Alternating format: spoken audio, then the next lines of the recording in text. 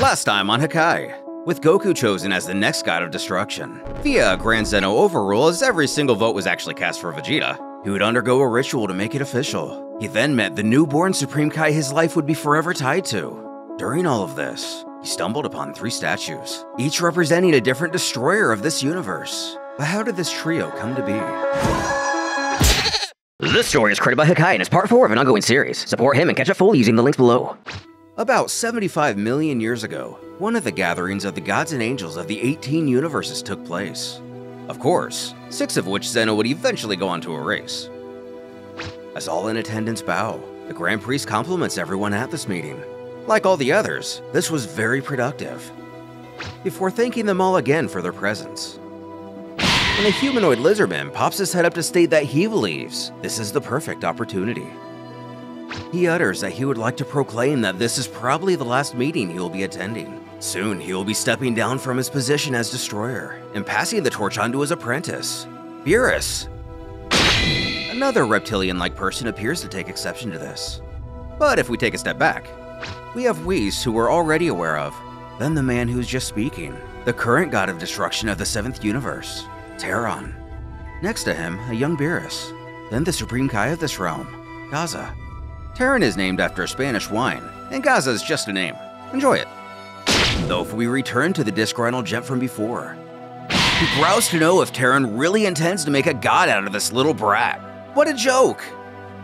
This fine fellow is called Garoga, and his Kaioshin, Nua. Garoga could be a reference to a monster of the same name from the Zone Fighter series, though I'm not sure if it has an alcohol reference like many other destroyers, though Nua is a Portuguese cider. The young Beerus hisses, "What was that?" infuriated by the disrespect shown by the Universe 6 destroyer. Before the situation can escalate any further, Terran steps in to defend his student. He argues that Beerus may be young, but make no mistake about it, he is indeed a promising successor, and he will soon make a powerful Hakaishin. Garoga sneers that this pathetic child has no potential. He will be nothing more than a failed god. The Daishinkan interjects to put a halt to this confrontation. He reminds his dear gods of destruction to mind their manners. Most of all, spare Grand Zeno this futile discussion. He's clearly uncomfortable with this interaction. As blank-faced as ever, the Omni King emotionally utters that given this most recent nonsense, he thinks he's going to erase all their universes now. Immediately regaining the attention of the others, the Grand Priest chimes in to offer some advice, if he may, of course. He thinks they can give them a second chance before erasing their entire existence, especially considering that both Terran and Kaioshin Gaza of Universe 7 are deities who have demonstrated nothing but exemplary work. The god of all complies, but urges them to finish this meeting immediately. He finds all of this unbearably boring. Upon the request of Grand Zeno, the meeting was ended and all of the gods and angels returned to their respective universes. Universe 6, Planet of Destruction.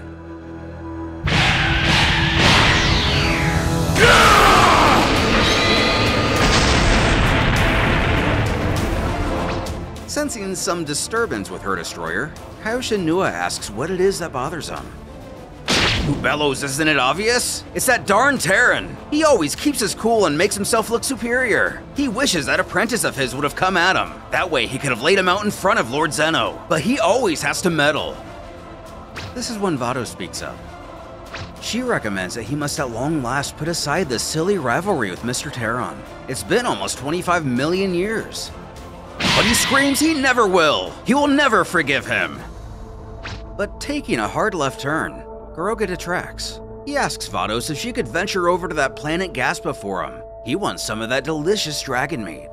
Whether cat or lizard, it seems like nothing can get in the way of a destroyer's appetite.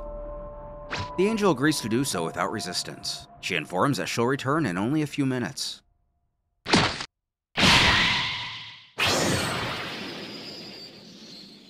The moment Vados is gone, Garoga hatches a plan. He beckons Nua to state that the two of them are the same. He doesn't like the Hakaishin of Universe 7, and she doesn't really like the Kaioshin of Universe 7, does she? With a stinging glare, she scowls that Gaza is always getting all the praise. No matter how hard she herself tries, he always seems to be one step ahead. Truth be told, she believes Gaza to be nothing more than a fraud. With this confirmation, the Destroyer gains the confidence to pitch an idea. How about the two of them implement some change for Terran? If they instill chaos into Universe 7, they can make them go from the envy of all to the laughingstock of the multiverse. She inquires just how they would go about doing that. If they act out against Universe 7 and someone finds out, they will surely be reported to Grand Zeno. Afterwards, there's little doubt in her mind they will be erased for committing such a crime, which is why they're going to act secretly. Nobody will know a thing. They're going to let the inhabitants of Universe 7 self-destruct. All they need to do is take some evil elements from the universe and let them wreak havoc instead of the two of them. The Supreme Kai finds this interesting to say the least. But still, if they go in there, it's very likely Gaza will at some point notice them. They will be reprimanded. Or again, even worse. And Garoga has strategized for that too. Mockingly asking if only there were a region in the universe that not even the Grand Priest could gaze upon. She knows very well the land which he speaks though, doesn't she? But he couldn't mean. He does. Cutting away, we jump to a few days later to join Beerus and Terran on the Universe 7 planet of destruction.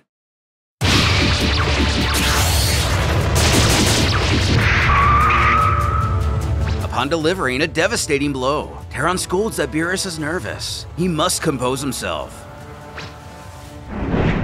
If he keeps attacking without thinking, he will only waste energy and leave gaps, such as the one he so blindingly exposed just now. The child screams he's had enough of his lectures. Charging up to use the Hakai, Terran is actually impressed. He didn't think his student was able to use this technique at such a level yet.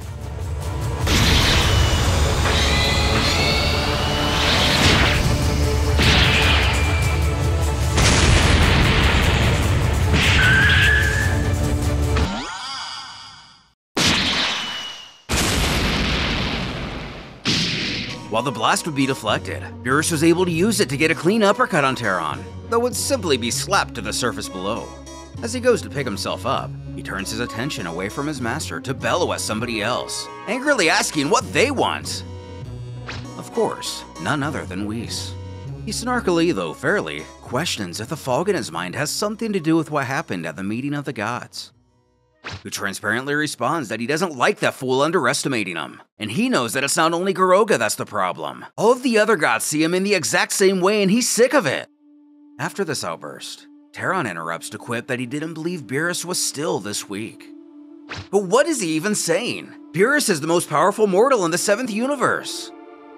What Terran means is, physically yes, Beerus' strength far surpasses all others there. But psychologically, he is still very weak. If an opponent said those same things to him during a battle, would it make him so nervous and rattled that Beerus would attack without even thinking? If so, that will make him a very easy target. If his apprentice here wants to be a god of destruction, he needs to not only strengthen his body, but also his rationality. However, the speech does nothing to change the child's emotions. He barks if he's kidding. He's never been able to use the Hakai at the level he just did. His anger made him stronger. It helped him progress. Though he's forgetting that the Hakai he just used is merely a copied version of the true energy of destruction. When he becomes a god and gets the real thing, just feeling angry will not help him control his powers. On the contrary, it will feed on his excess negative feelings and possess him. Still with an attitude, Beerus snips that he thought to master the Hakai, he just needed to think about destroying. And that jackass from the 6th universe makes that much pretty easy. His master inquires if it could be that he still doesn't understand, even after training all of these years. Destroying does not involve only feeling hate, but also understanding the cycle of the universe and the need for destruction to build something new and better. This is the essence of the work of a god of destruction. A destroyer needs, above all, balance. Reaching his breaking point, the child saunters off and mutters that he's sick of the small talk, beckoning Whis to take him home now. Terran motions for the angel to go ahead. In his current state, it's not like any training will really pay off. As the pair make their way back to the mortal realm, Whis has to question Beerus if he's still sulking from what happened before. And how could he not be? He despises nothing more than being underestimated. The angel urges him not to take the actions of Garoga personally. In fact, his reason for picking on him has nothing to do with Beerus himself. It's actually all about Lord Terran. The truth is, the two of them have been great rivals for many, many generations. Asking if that's true, Whis informs it is. It turns out that originally, both of them were mortals from here in the 7th universe. Lord Terran and Lord Garoga's people belonged to neighboring planets, and as their planets were both scarce in natural resources, they sought each other's. That's how the two races became great enemies and fought fierce battles. They were the most powerful warriors among their armies. During one battle in particular, their people were completely decimated and only the two of them remained. Impressed with their strength, the Hakai at the time made the two his disciples and tried to make them understand each other, but it never worked. When the Hakai died, the two fought an immense battle to see who the next destroyer of Universe 7 would be. Garoga ended up losing. As Universe 6 also found itself in need of a Hakai, he was soon sent there. This all happened about 25 million years ago, but the feud between them continues to this day. Beerus figures that this must mean Garoga's just a repressed idiot after all. Either way, he promises to keep training and get stronger. One day, he'll overcome both Lord Terran and that darn Garoga himself! Which Whis is very glad to hear. They would shortly arrive at the planet Nicosi, a peaceful world. Their people, the Nicosians, have a very high power level compared to the average race of the universe. But despite this, they're very peaceful and spend most of their time in long slumbers. As a student makes his way across its surface, he can't help but notice as he flies over the planet's biggest city, hardly anybody's walking the streets. It seems his people are just as lazy as ever. He actually envies them. Master Terran hardly allows him to sleep at all anymore. When an explosion breaks his focus from the metropolis, in the city outskirts, it looks like someone has overcome their laziness today. He shouts out to the idiot below that he's going to destroy the entire planet if he keeps training like that. And down there, we find Champa. He mocks that unlike a certain privileged brat, he doesn't have a special planet to train on, or an angel, or a god to help him control himself. Prompting the apprentice to roll his eyes that he's still upset that he was taken and Champa wasn't. He needs to just accept it. But never! They both defeated that monster, but they only chose Beerus. Who reminds that when Whis and Terran arrived, Champa only wanted to enjoy the feast their people had prepared in celebration, and he only wanted to stuff his face instead of going with them. Now flustered, Champa claims he's just remembering it wrong. But while he's here, why doesn't he make himself useful and show him everything he's learned while away? Seemingly happy to oblige, he asks if he's sure he won't regret asking. A short time later, even Champa notices his brother's in a mood, questioning if something happened when he was away.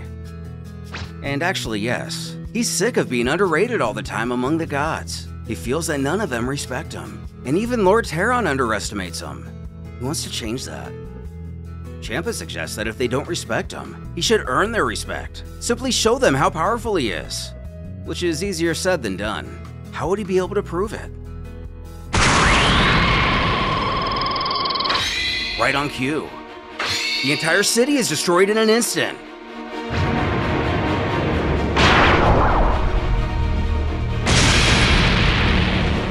Could this be the doing of Universe 6, or is this simply a coincidence? Furious, Beerus screeches to know who's done this. Blasting away, Champa has to holler for him to wait up. He's coming too. In tow, he asks his brother if he's also feeling this. Which of course he does. A very strange energy. It's completely evil. As the source of the chaos reveals itself, Beerus warns Champa to not let his guard down. As they leer in astonishment at the beast before him, Beerus yells if this creature thinks he's afraid of his ugly face.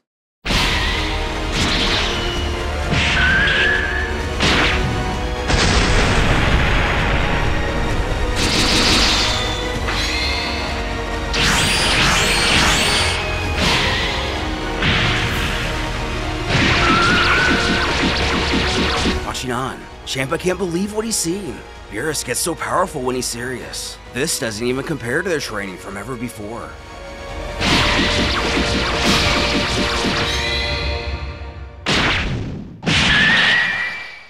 After sending the creature barreling into a crater, Beerus sparks what the monster thinks of that. That's for all of his people he killed. Regrouping, Champa asks if it's dead. And of course it is. Can't he see? But as the smoke clears, it's hardly phased.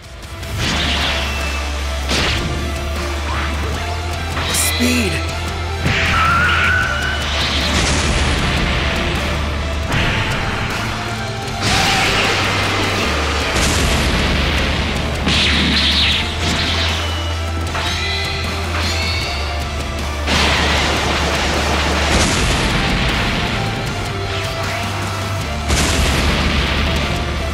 Finally getting in on the action himself, Champa's able to free his brother from the grip of their enemy.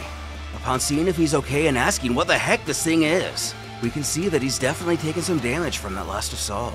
He doesn't know what this creature is, but it seems to have a particular affinity for Beerus himself. Champa chimes in that he's not sure how he's doing it, but it seems like he's getting stronger as the fight wears on. If they want to have a chance, they're going to have to fight together. Though even injured, Beerus can't help but scoff at the idea. He thinks he'd rather just get squished by this thing. When Champa cries that it's coming right at him, diverting his attention, Beerus mocks it for him to come get him.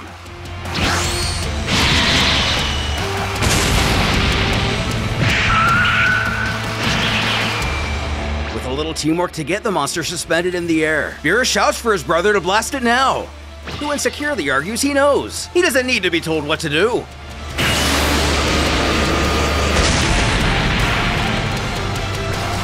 Wait to see if their latest attempt worked. It also did nothing. Champa bellows out that was his strongest attack. Beerus wonders if it must be that common attacks don't work on it. There's only one attack he can use. He didn't want to put the planet at risk since he hasn't mastered it yet, but he's not afraid. Damn monster! Did you think you could attack our people and not be punished? Out of nowhere, it seems some of the survivors from the city have come to join in on the battle, though Beerus screams at him that they're no match and must flee now. As the beast goes on the offensive once more, the stranger turns to announce they will all attack at once.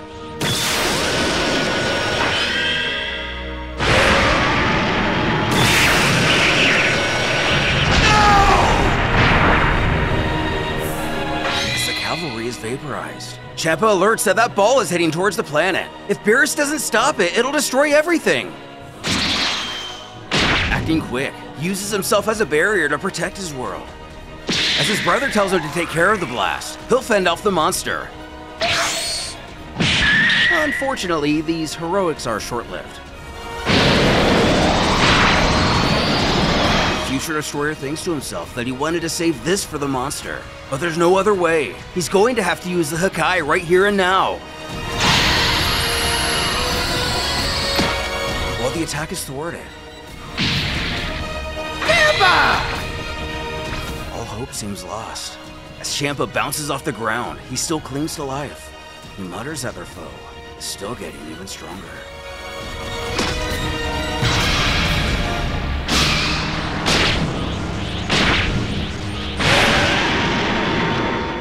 Replicating its previous attack, it hurls it at the Necrosigians.